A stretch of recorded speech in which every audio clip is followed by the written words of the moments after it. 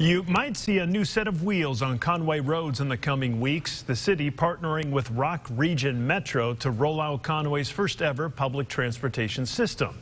The system will basically act as a ride-sharing service. All users have to do is open up the app on their phone, type in a pickup and drop-off location, and hit Call Driver. Organizers say the vans will service any location within city limits.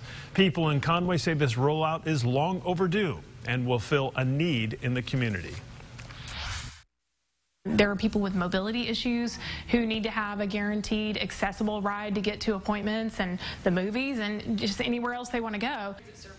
Cars hit the roads October 24th. The cost is just $2 per ride, and the service will run Monday through Saturday from 6 a.m. to 8 p.m. For app information, you can visit our website, fox16.com.